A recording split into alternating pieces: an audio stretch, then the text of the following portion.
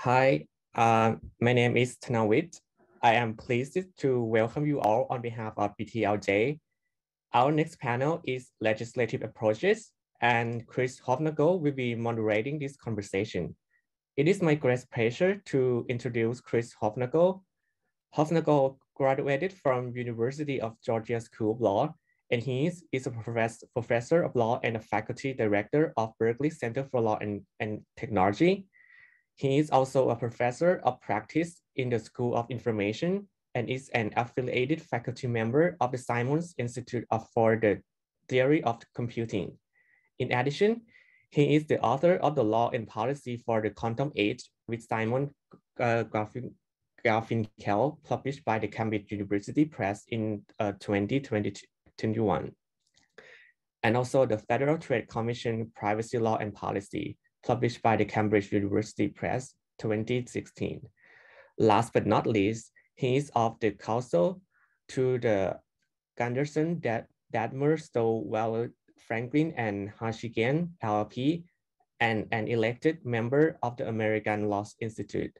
With that, I will pass the microphone to the Chris Hofnagel.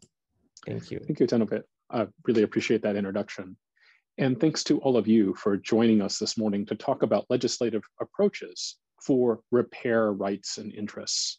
I want to begin by congratulating Professors Samuelson and Perzanowski for such an excellent program. And for me, at least, it's an honor to be part of a program that is included, or will include Senator Wyden, but also Kyle Wiens and Tim Wu from last week. It's really been a treat. So today we're going to talk about the legislative landscape for repair interests, and we're joined by 4 experts. In order to get right into it, I'm going to briefly introduce them.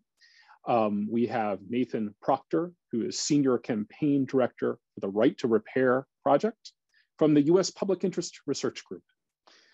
Professor Blake Reed is Clinical Professor of Law at the University of Colorado Law School, a wonderful institution that's done so much in technology policy. Carrie Sheehan is former iFixit Policy Director. She is now an independent policy consultant specializing in intellectual property, the right to repair, and hardware autonomy. Finally, we have Matthew Williams, who is a partner with Mitchell Silverberg Knapp with a concentration in copyright law. That's our group. I encourage everyone on the webinar to submit questions. Just put them in the chat. We'll get to those questions soon. But I thought I would start by throwing out a descriptive question. And it's, maybe we could start with Nathan. What is the state of play in this field? So what are the primary characteristics of the legislative approaches that exist out there? Yes, thank you so much, Chris, for your introduction. And hello, everybody. So many wonderful people I know on this. It's good to see you all. I would say the core of right to repair legislation is based on the model legislation, which you can find at repair.org/legislation, which was developed by repair.org in partnership with Consumer Reports, which has given a lot of feedback on it. And actually now that the FTC has actually given a review of that model legislation as well. And the goal of that is to, basically create equitable access or kind of equal access to owners and independent shops to the materials that the authorized repairers of the manufacturers have access to facilitate repairs, the parts, the tools, and the documentation. So that is, I would say, and if you look at the main source of legislation out there, that's the biggest chunk of reforms would require manufacturers to provide access to the same kinds of parts, tools, and information that they use for their own authorized repair to independent and DIY repair. I can go through all the things that are happening in terms of legislation, but I'm guessing we'll start there, and because there are many other things that are happening. I'm sure there are many bills, and I think it makes sense to start up from a high level of what the characteristics of these approaches are. And I think Carrie wants to get in on this conversation as well. Sure. So I think taking a a higher level view, we're seeing certain categorical approaches to right to repair emerge. Nathan mentioned the model legislation, the model of the bill that's kind of sweeping the US, which requires manufacturers to provide equal access to independent repair providers and owners that they provide to their authorized repair provider. And that kind of falls squarely in the competition framework, in my opinion. We also see folks taking on more consumer protection angles in tackling right to repair kind of globally. So we have the French Repair Index. France passed a requirement that companies selling certain types of electronic devices assess the repairability of those devices and provide a repairability score on a label at the point of sale, so consumers can compare between products in terms of repairability and overall long-term cost and durability, and then make more informed choices. So kind of rectifying the information asymmetry issues involved and protecting consumers against potential deceptive marketing. I think we're also seeing some approaches coming out of copyright reform, both in the US and abroad.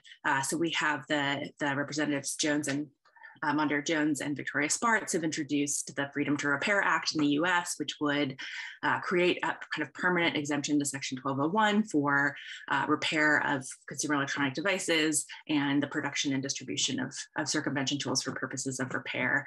We're also seeing governments in Canada and Australia who have similar laws on the books, similar to our Section 1201 anti-circumvention laws, take on and consider broader exemptions to those laws in order to enable repair and non-infringing repair. But I think there's also a kind of variety of ways we can approach this beyond just what we've kind of already done with copyright reform, consumer protection, and competition. And certainly there are also a lot of laws already on the books that are being used to reinforce right to repair, including the Magnuson-Moss Warranty Act, including some of the FTC's existing consumer protection and competition authority. So I'll leave kind of that for more of our speculative questions, but in terms of state of play, yeah, I think we can sort these into general approaches. And I think it's also good to note that there's a distinct difference in the framing of right to repair between US and the EU. And the EU has made a lot of progress, and they've framed their debate and motivation for right to repair largely around environmental protection and the circular economy, and kind of hitched their right to repair initiatives on the EU's circular economy plans, where in the US, we've taken a very rights-based or individual ownership's rights-based approach. Although the legislation itself doesn't necessarily reflect that, it reflects more this kind of rectifying the anti-competitive situation in the aftermarket for repair. That's a great landscape. And let me invite anyone from the panel to reflect on this. And staying on this kind of descriptive aspect, Carrie, you nicely outlined, I think you nicely complemented Nathan's summary that we have interventions that are in the competition space, in the consumer protection space, in the environmental case, and copyright. But Kyle Wiens said something that goes kind of beyond anything you've talked about so far. And that was the idea that there are some products that just should be illegal based on their lack of repairability, or the kind of the dumpster fire problem of the garbage trucks catching on fire.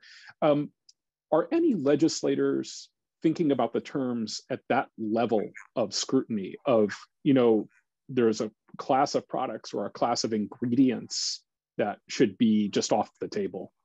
That's a great question. Do you mind if I jump in? Go for it. So I think the EPA actually has room to jump in this space. So one issue that I know the EPA is considering, and one issue that I know certain state governments have considered, including state of Washington in past legislative sessions, is prohibiting glued-in batteries. So one of the biggest problems with repairing your own devices is the inability to remove and replace the battery. And the death of the battery can mean the death of the entire product lifetime. So you can have a product that could last 7 to 10 years and the battery only lasts 3, you're limiting the life cycle of that battery, that device. It's prematurely obsolescent. It contributes to the growing environmental waste problem.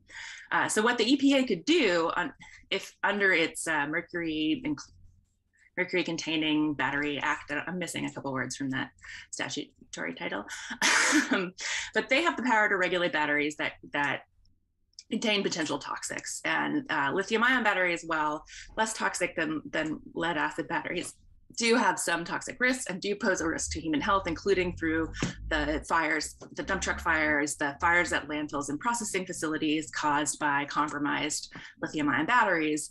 And so the EPA would have authority under that act, I think very likely, to require that batteries in consumer electronic devices be removable and replaceable.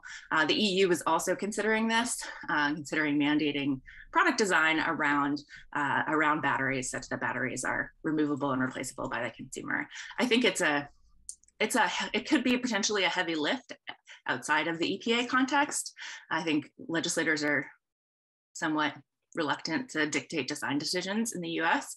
EU is much more, I would say, progressive on that front. They're much more willing to take that step. But I think it's not a terrible idea. And we do have, as we'll talk about if we move into some of the shortcomings of some of these approaches, the model legislation we have in the US does leave a significant loophole for companies who do produce just a lot of electronic junk with no intent for it ever to be repaired. Chris, so thanks for that. Any other? Yeah, please go ahead, Blake. I'm sorry, Chris, I don't mean to step on your toes. I just want to put a finer point on what Carrie had to say, which is, I think at least here in the US, when we're talking about the most aggressive sort of design mandate as being what Carrie described, and would be quite complicated to achieve, although I think the EPA could do it, is at the end of the day, don't put glued in batteries in, right?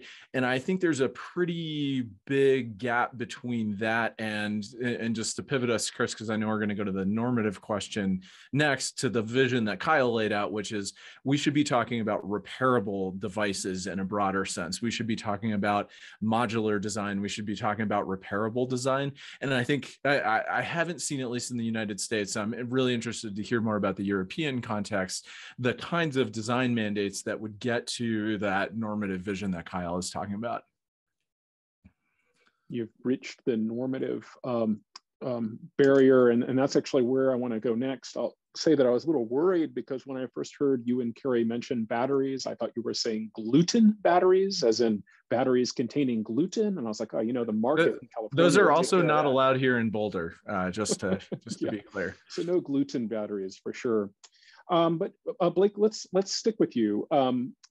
What is the normative vision? So we often talk about the mechanisms of consumer rights, but what do we want the world to look like 5 and 10 years from now?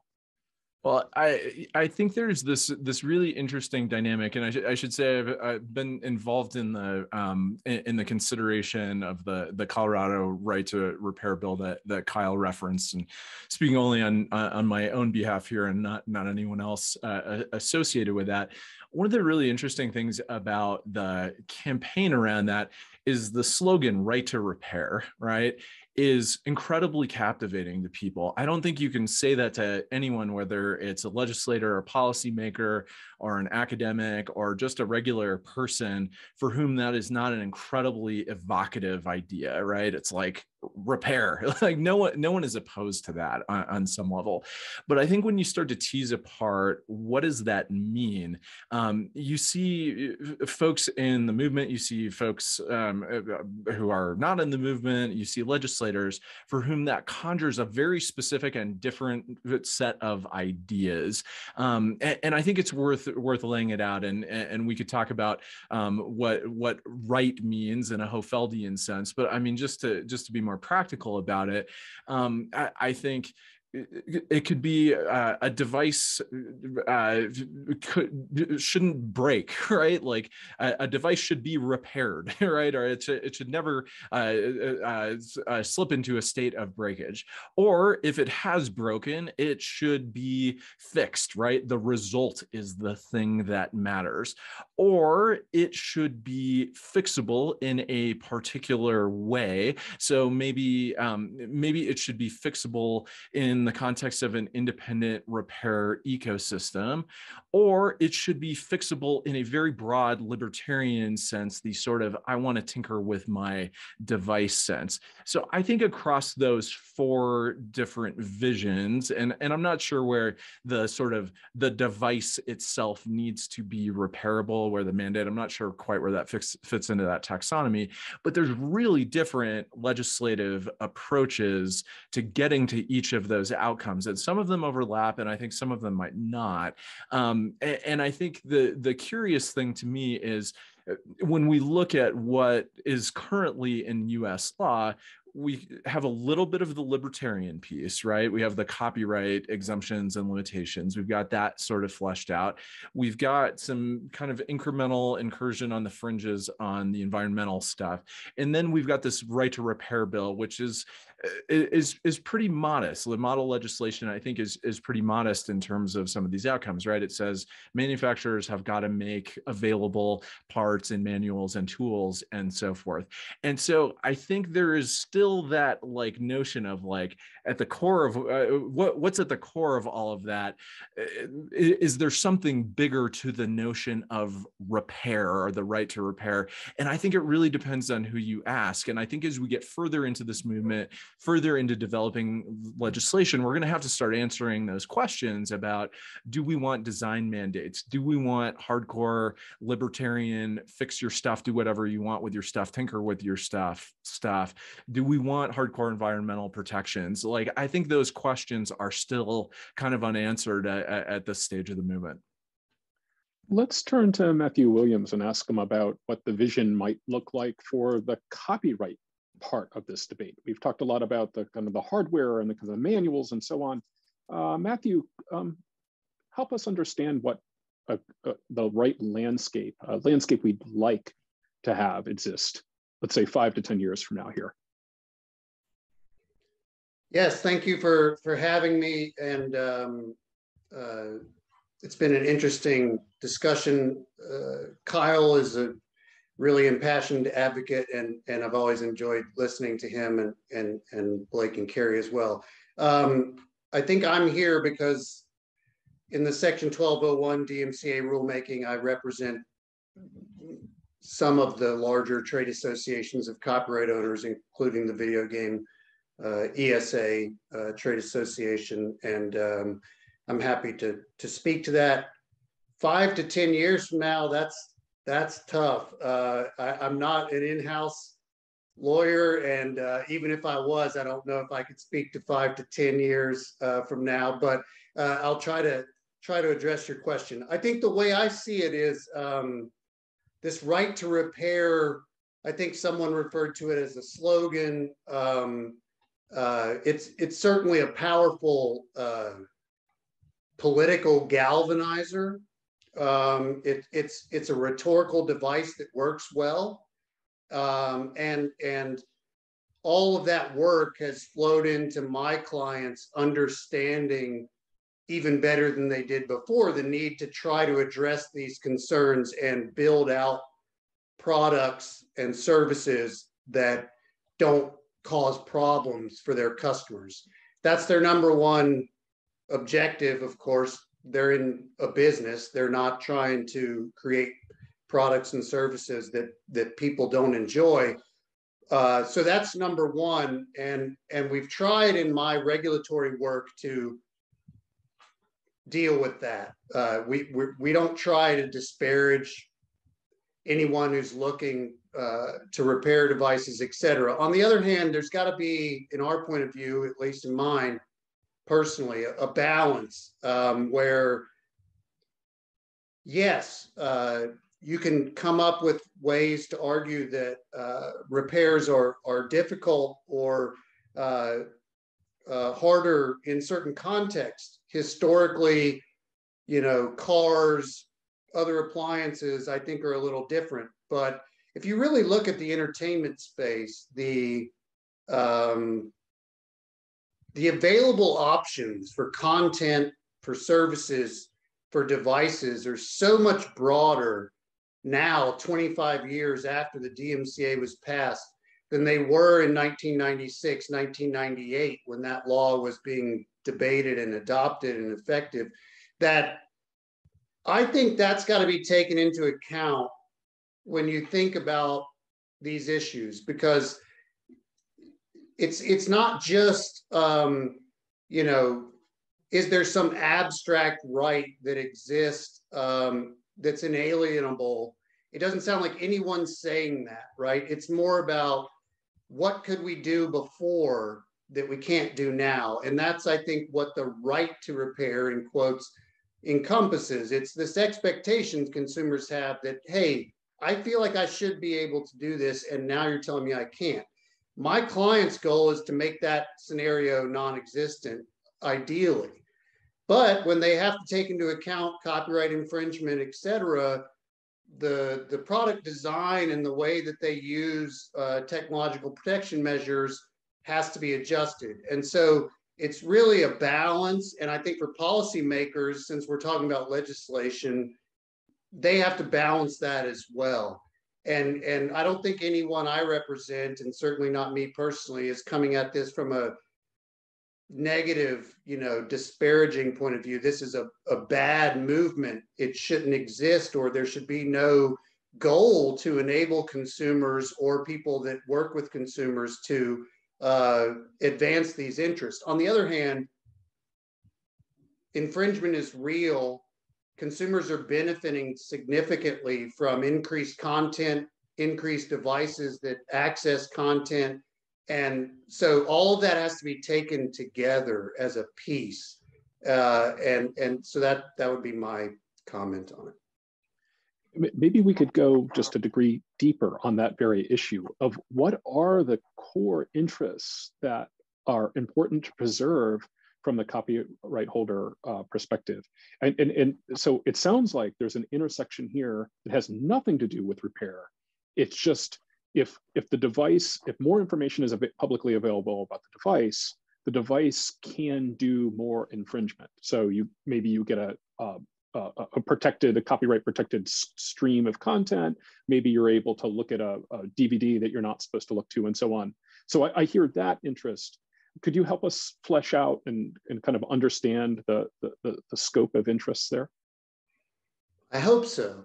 So yes, I think what you identified just now is one kind of layer.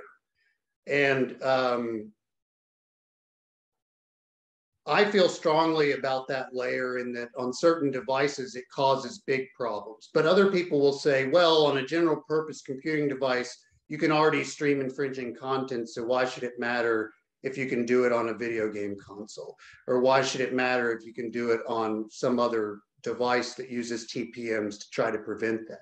So the core example that we've dealt with in the Section 1201 rulemaking is actual video game consoles and their ability to use technological protection measures, access controls to authenticate games, to prevent infringement of games on those devices.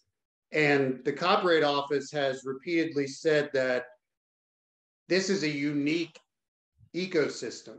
It's different than a refrigerator. It's different than a printer.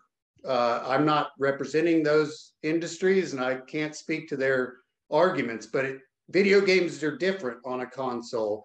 And so the exemption that we have now that relates to consoles is only for replacement of an optical disk drive for Section 1201. And that's because the office has looked at it over and over, and that's the only thing that they've identified where they felt like there wasn't a real infringement risk by allowing these kinds of alterations of a console.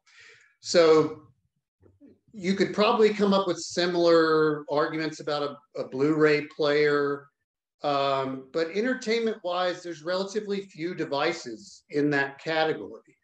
And so, like I said, if you get into some of these other industries, I can't really speak to their needs, but if you're dealing with legislative solutions and you're talking either at the state or the federal level, but especially at the federal level, because I think at the state level, a lot of these bills are probably conflict preempted. They're probably not enforceable.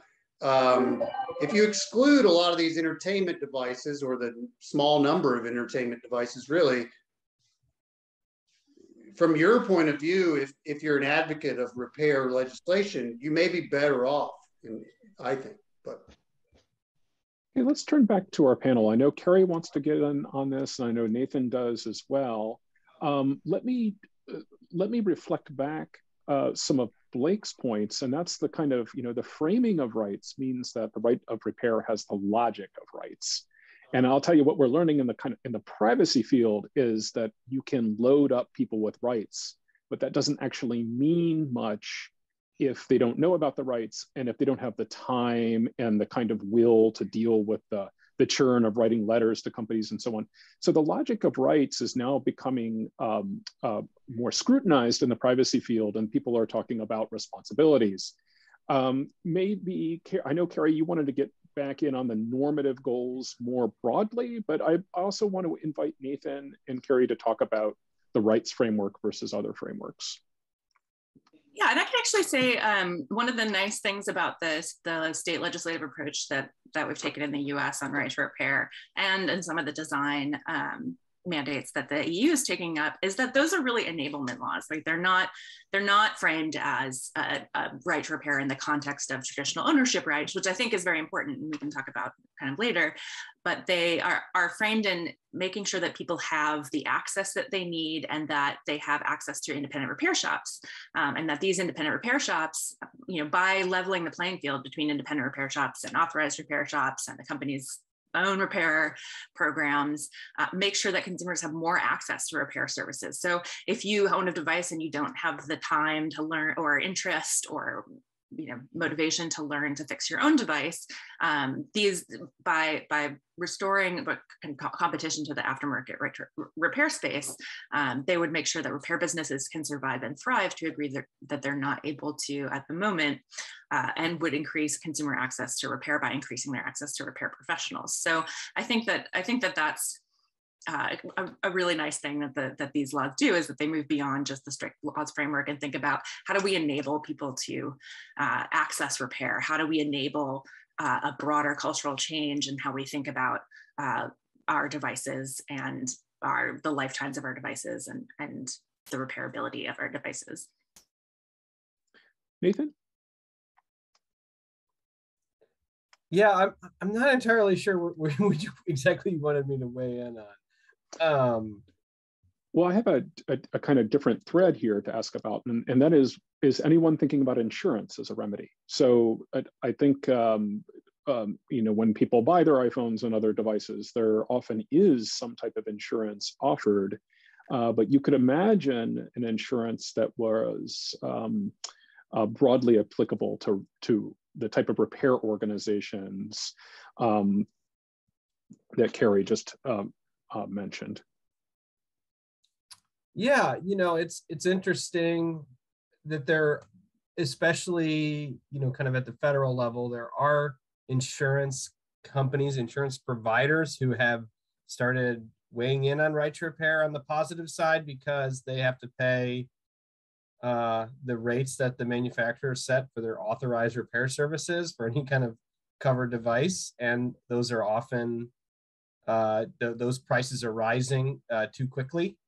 This is especially true in the auto space where like State Farm and these companies are now engaging in legislation because they want to control the costs of repairs, which are going up, too quickly in an overly constricted market.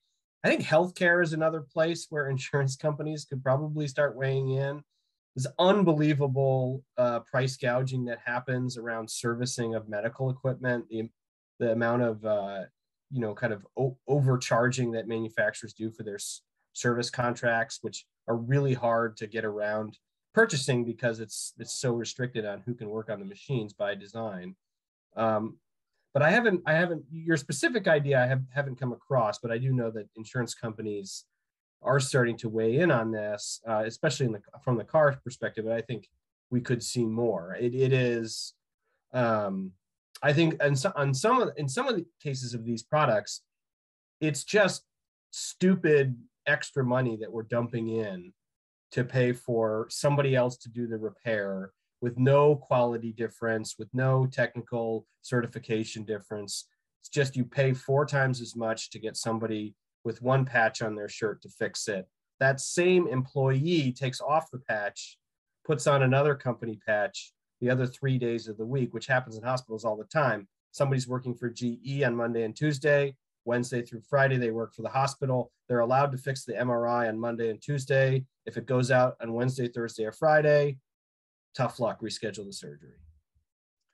So that narrative starts us into our next question about the gaps that possibly need to be filled here. You mentioned medical. I know Blake wants to get in on this issue, wants to reflect back on what you were just discussing, but also want to broaden the discussion to the areas that we haven't focused on, the kind of the gaps like the wheelchair repair, which was so compelling, but is just one small piece of this puzzle. Blake? Yeah, Chris, I'll try and respond to this question and tie back some of the themes from the last round of responses. And I actually want to go back to video games just really quickly, because I was thinking as Matt was talking about way back when I had an Xbox 360 and I got the infamous red ring of death, right? It stopped working, and think about how I felt in that moment. And I think the impulse I had there was like, I just want to get this fixed, right? Like now I can't play Splinter Cell or Forza or whatever I was playing back then.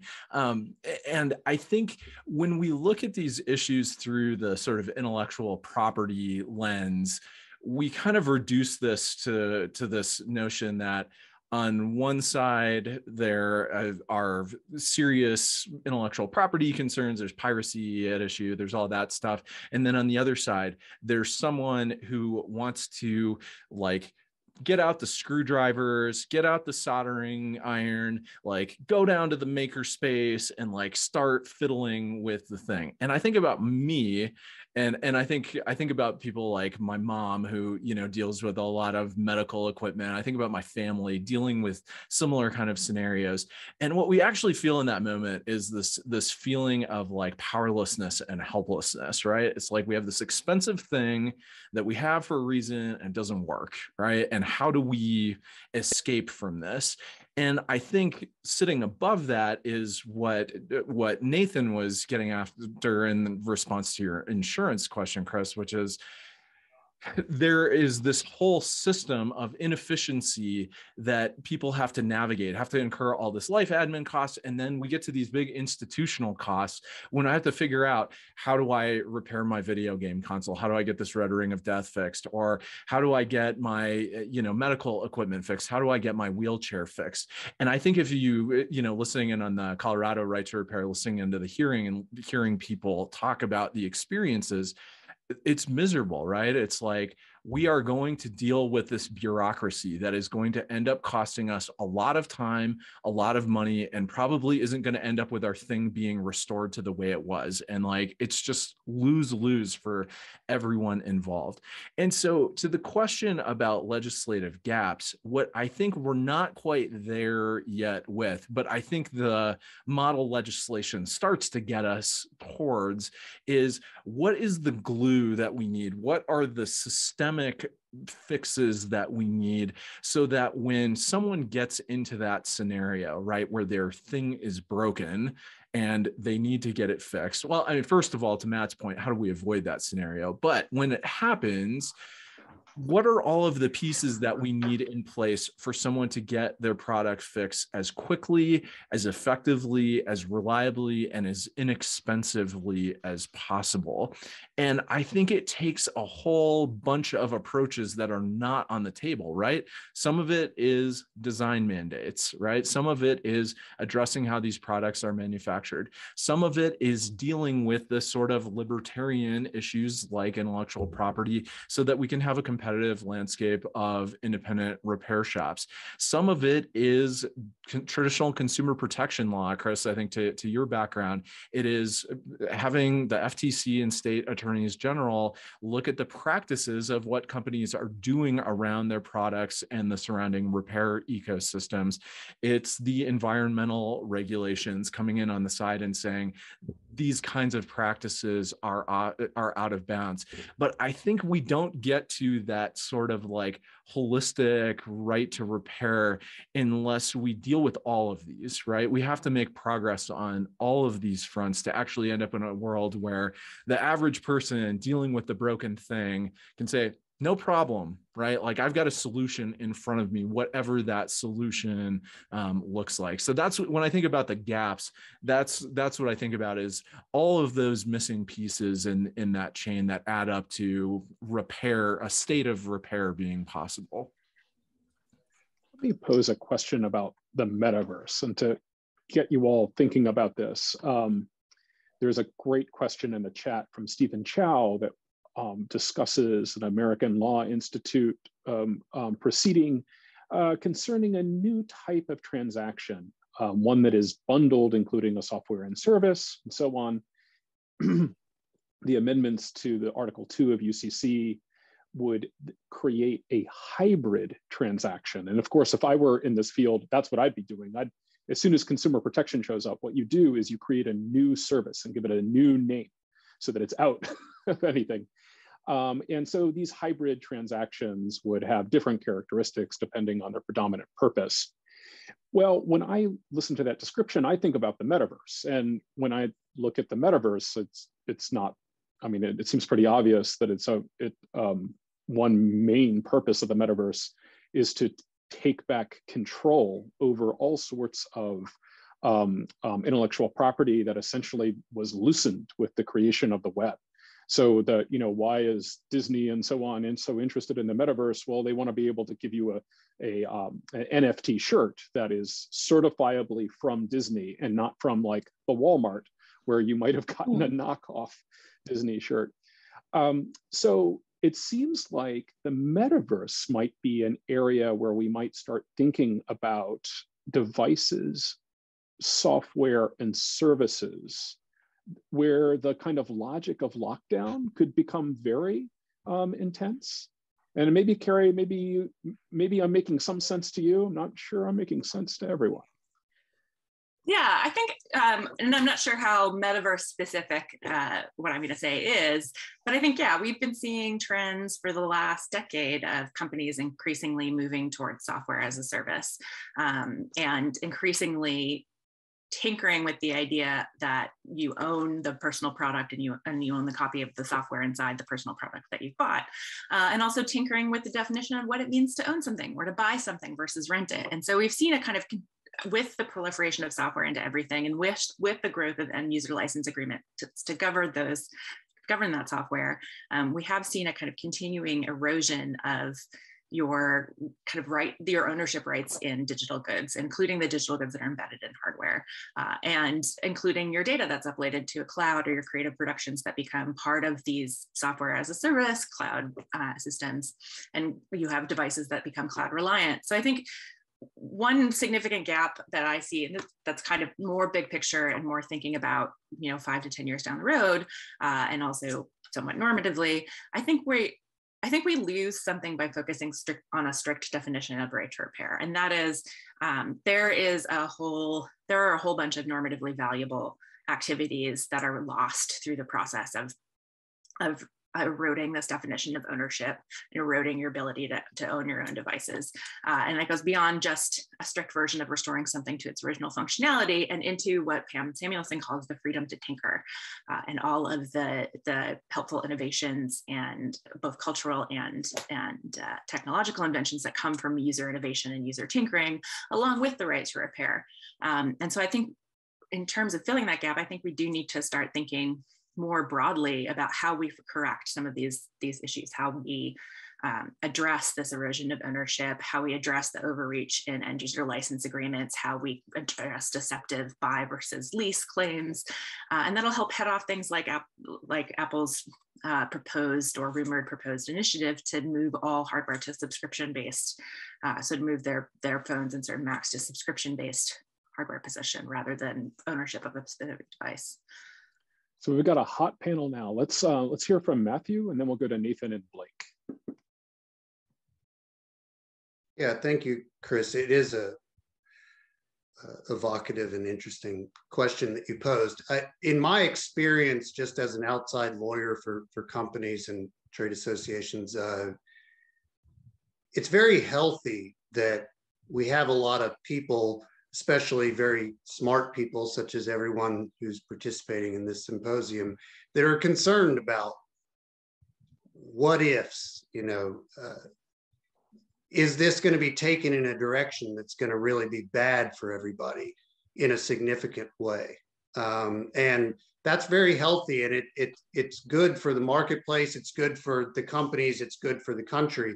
It's good for everybody. But what I've seen is not really companies or trade associations that are out there looking for schemes or mechanisms by which that they can change the state of affairs in a negative way for their customers or for consumers or for voters. Or so these are very worthy considerations from my point of view, long term, and making sure that we keep raising them is essential.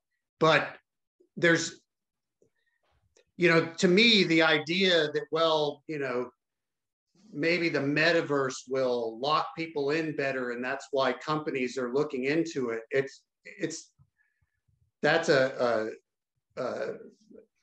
the reverse. Like, companies are looking into ideas like that because they want to provide people what the people want and what they want to enjoy, and they're looking to do it in the best way possible. And the restrictions come on the back end, where the companies are trying to figure out, how do we make this work in an effective way without service degradation, without cheating, without IP violations? And then you get to what are the repercussions of that?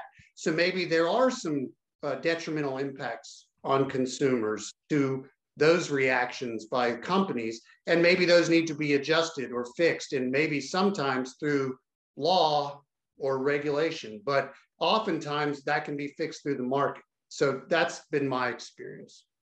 Yeah, and please be clear, I'm not trying to put a negative gloss on it. I mean, if you want to have like a luxury products market, you have to have an ability to create rivalry amongst products and exclusivity. So I think indeed there is a kind of consumer desire to have something like a way to prove that I have the official Disney avatar. The interesting thing to think about is what are the kind of the meta effects and the knock-on. Yeah. Just quickly, I would say, to me, it's actually, if you want a luxury market, stop people from using access controls and TPMs under protection of law. That's provided a market that actually generates products at a much lower price point than if you did away with Section 1201. But that's just me. Could you, I'm sorry, I didn't quite follow that.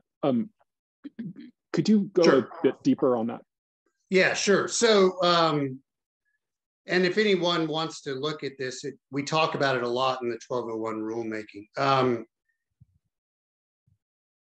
So the entertainment industries, when in the late 90s, going into 1201 being effective and into the world we're in now, they were worried that they couldn't offer product at a low price point without it being circulated broadly to multiple people.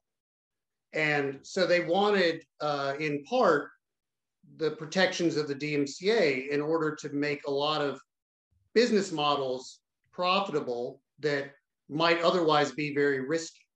So if you look at subscription streaming, if you look at subscription download or download to rent or video on demand through cable, or lots of these models that actually create a lower price point than it would be if you bought the Blu-ray disc. All of them are enabled by Section 1201 and by TPMs. And so that was the point I was trying to make, is that if you really want to end up with a real luxury market where things are really expensive, let there be a lot of infringement and no legal protections for the entertainment industry. And then they'll be forced into decisions where they're offering things at higher prices because they're trying to recoup their investment from a smaller number of transactions. Okay, interesting point. So we have a number of people who want to get in. I think Nathan and then Blake. Yeah, there's so much to say, but I want to start here. I think that there's a question which has nothing to do with the law, which is kind of a little bit more of like the social construct around what people want and will tolerate, and what we should expect as the public in terms of, I mean, many overlapping issues. Of course, our main concern, is around repair. But I think that, so when we talk about the right to repair as a concept and what it means, like, I think that there's a large piece of this, which is, and Leslie, we can hear you. There's a large piece of this, which is like, people just got out of the habit of like expecting to repair certain things, and so it was designed out of the process. I'm willing to grant Matthew to some degree that many of these companies are just trying to compete in the marketplace rules that they view as fair, and they're not trying to find tricks or anything. But I will say that I've also encountered many tricks that are impossible to view with charity. And I don't know if they represent companies that Matthew would work with, but like, it does happen that companies will do things to their customers, which I find unethical and immoral, and sometimes ends up being illegal, in order to improve profit. That they have this paradigm they have to operate in, which is, we need more profit every quarter. And especially when you're a dominant manufacturer like John Deere, you have the same number of customers, they really can't go up. So you just have to try to take more and more from them if you want to keep making more money every quarter. And I think that we have some problems in that system. And then when you break into a new model, like if we had a new market, a metaverse or something like that, that might have opportunities to empower the consumer. But I'm pretty skeptical of that unless we really reboot the power of accountability for these companies. When we first launched the internet, we were in a much better situation, a policy perspective, just protecting the public interest in that market. And now we've eroded a lot of the protections. There's been significant regulatory capture by these big companies. And so now I worry that the thing they would come up with would be kind of dystopian for the public, but unbelievably favorable to rights holders. And those are things that we need to balance, right? Like, I think all of us would say, yeah, it's good if people who make good products can afford to make those good products because their rights are protected. But we've clearly gone out of balance with the way that we're doing things in this country. And I think most people looking at technology would be, those guys have too much power.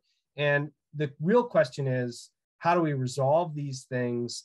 And how do we convince people to trust in the system again? The system is listening to their voice. And I think Right to Repair is a great example of the public pushing back and these companies being forced to defend their behavior, and in some cases realizing that they need to change. And I think that's really healthy for a better relationship between the public and technology. Before we turn to Blake, let me just kind of pose this to Blake and Carrie. Nathan, what you just discussed rhymes with one of the concerns brought up by a panelist from last week, Professor Carl Shapiro, who said that one of his main concerns was the problem of kind of aftermarket opportunism. So how do you, I think what you've just described are the different opportunities for opportunism. And those opportunities seem to be greater in the aftermarket. After you've made your purchase, it's all your post information, essentially, you're locked in and so on. So maybe we could heighten our scrutiny on this kind of post-transaction series of guile that we want to limit. And let's turn to Blake and then Carrie.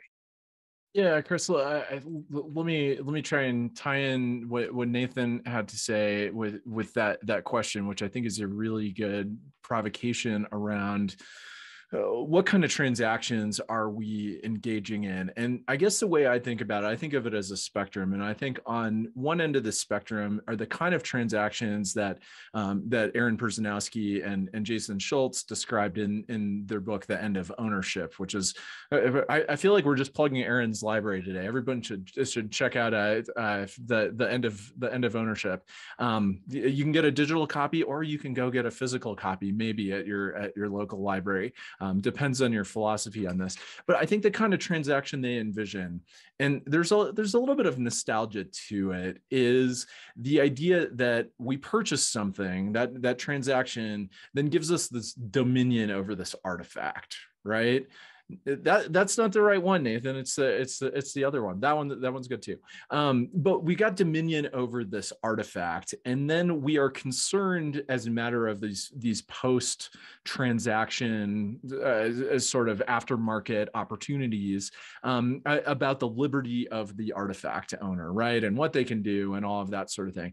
And I think I think I heard Carrie and I think Aaron for sure and Jason in the book bemoan the transition away from that to the model, Chris, that you described, which I have to express some skepticism that the metaverse is the thing. I might draw like I might draw the endpoint on the other end of the scale a little bit sooner, and I like the way Carrie framed it as software as a service, or the conversion of products to being services, right? Where the transaction is no longer the purchase of this artifact, which I own, but it is now this service relationship in which I'm engaging with this entity or series of entities and so forth.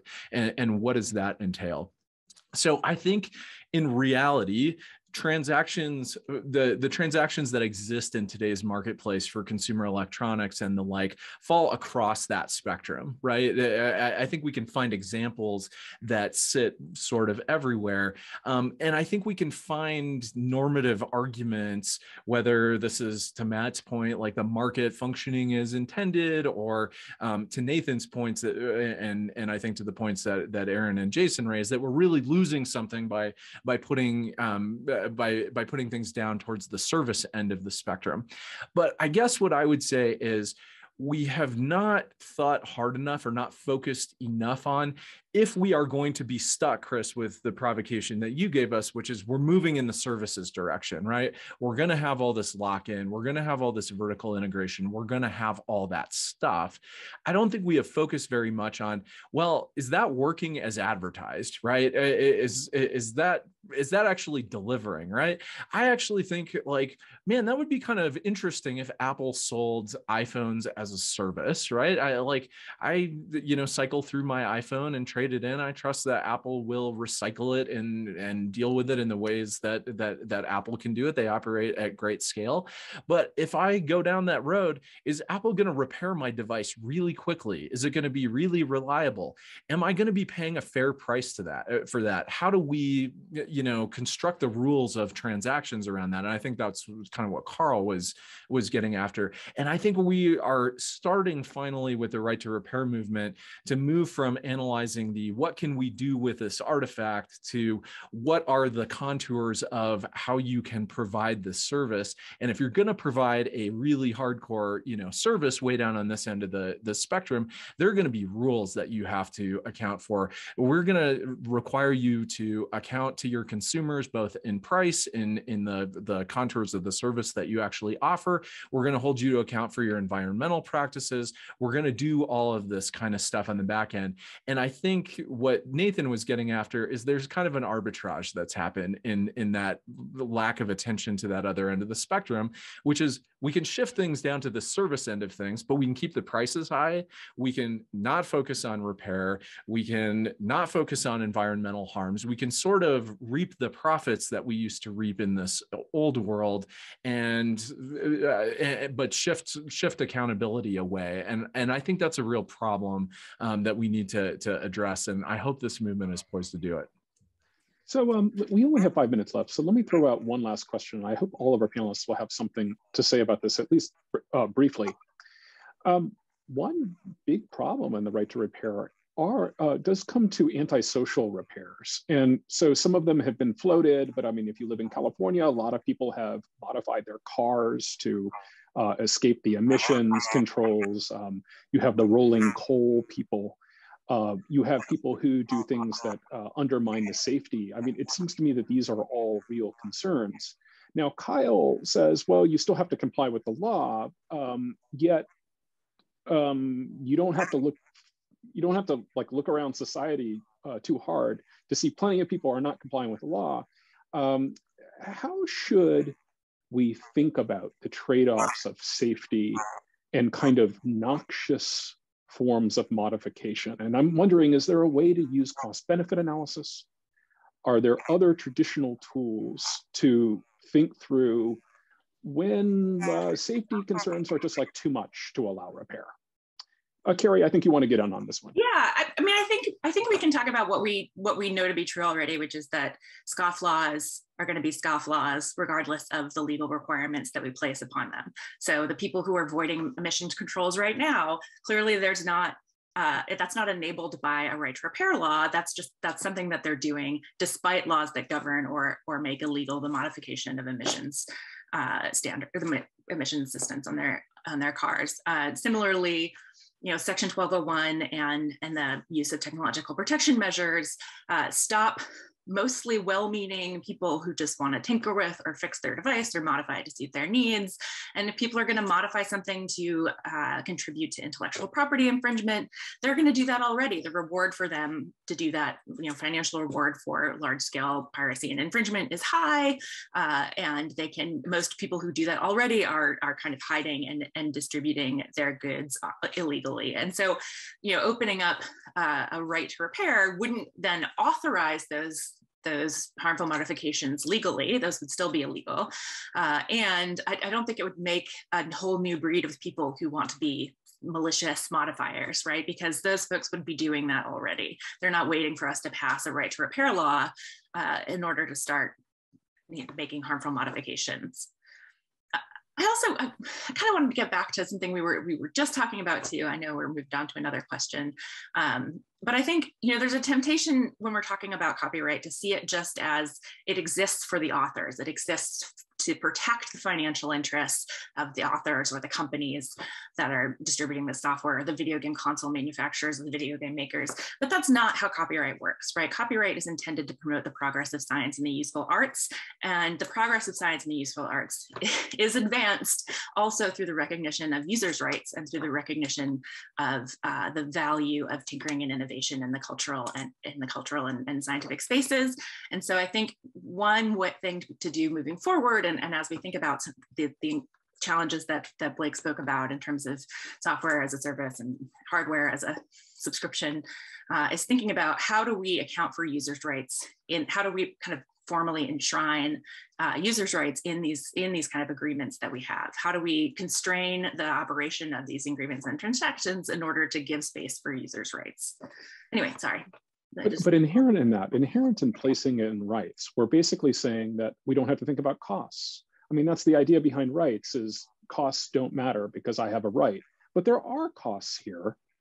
I think we're already seeing that, right? The copyright industries think only about their rights and not the costs to users' rights, or folks who want to repair their devices, or folks who need to adjust their accessibility devices to better suit their needs, right? So we're already in a framework where we have people thinking about purely the profits and the costs to authors, but not to the greater humanity. I think Matthew is going to have the last word because we have 1 minute left. Well, didn't realize it'd be the last word, but yeah, I just wanted to say I certainly did not intend to say that we should protect copyright owners' rights at all costs in any way. What I was trying to say is that I think the legal framework we've put in place through the DMCA to try to encourage copyright owners and their technology partners to proliferate more products and services benefits everybody. And if there are times when it does not work, we need to think of policy ways, legislative ways, et cetera, to address those issues. And then I would just say also on the scofflaws point, that's an argument against every law, right? People are always going to break the law, so why do you need the law? It doesn't really prove anything, and I've been hearing it for 25 years, and I just don't quite understand what it accomplishes. Because yeah, sure, people are going to break the law, but without the law, we have no framework within to operate. So. Thank you. And thank you to all our panelists, Nathan Proctor, Blake Reed, Carrie Sheehan, and Matthew Williams. Thanks for spending time with BCLT today. I want to sign off here and hand it back to our BCLT team. And I think we have a 10-minute break. Thanks, everyone.